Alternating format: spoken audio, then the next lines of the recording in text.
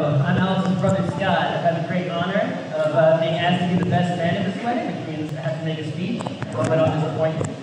I want to begin by reminding everyone why we're here tonight. Of course, we're celebrating Alex and Rachel's eternal love together. But also, we're staying off of my mother's shit list. Congratulations, you're in the clear.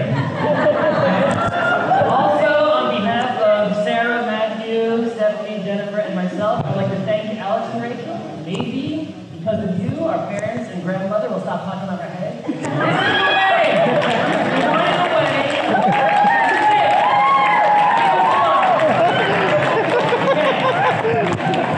Apparently, there's no videographer here. There's no videographer, which is good, because I'm going to say nice things about Alex and Rachel, and you're not going to hear that again.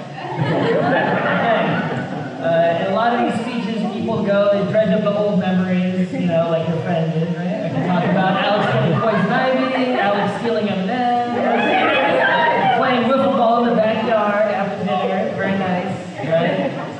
But instead, I think it's time to praise Alex Rubin, something he does not do himself. He's a man of few words. Right? You know, stuck in between the famous Sarah Rubin and myself, right? Usually, Alex is often overlooked. Rachel knows he's not, but the other one. Back in high school, I was in the ATD youth group, and I just went there and hung out, you know, no big deal. Alex Rubin, the president. The summer camp that everyone talks about so much, right? I was just a counselor for like 1 year. Alex like running that place, right? Okay. I wonder how many people know Alex went to graduate school. I do. Alright, that's like Schwartz territory, right? Who can tell me that? After college, you know, I moved away to big New York. Sarah moved really far. But Alex, he stayed in Connecticut. To be close to his family and close to Rachel, because he's such a nice boy. The same qualities that led Alex to accomplish all those great things and more are the reason today that we witness perhaps his greatest achievement, the first member of our family in our generation to be married. He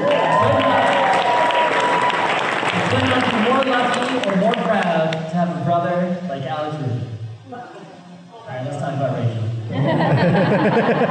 The first time I saw Rachel was some holiday gathering. It was like Thanksgiving or something? I don't even know. The one that my mother was just talking about, whatever holiday that was.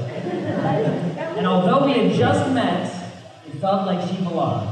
Sitting on the couch, hanging out in the kitchen. Is this really a new person? Right? Although you have only officially become a Rubin today, you have been a Rubin in our hearts for many years. So she changed her last name today. But did you know that her first name was actually changed quite a while ago? Both my mother and her mother, they don't call her Rachel. They call her my sweet Rachel. Oh, my sweet Rachel. And sweet Rachel could not be more accurate. She has the unenviable jobs of dealing with a classroom full of children and dealing with Alex Rubin every single day. Not an easy life, but I've never heard her complain or be angry or even said a negative thing about anyone else. Right? I don't even know what her face looks like without that smile on it.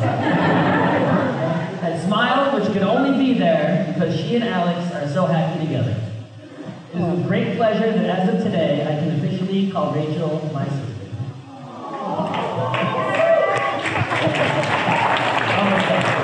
These two amazing people deserve only the best in life, and each other, they have found exactly that. So on this special day, we have cause for great celebration. But there would be not much of a celebration if it were not for all of you out there. Gathering all your friends and family in the same place at the same time is what makes this a truly joyous occasion. I cannot thank you all enough for being here with us this evening. So please join me once more in congratulating the wonderful Alex and Rachel. They are engaged together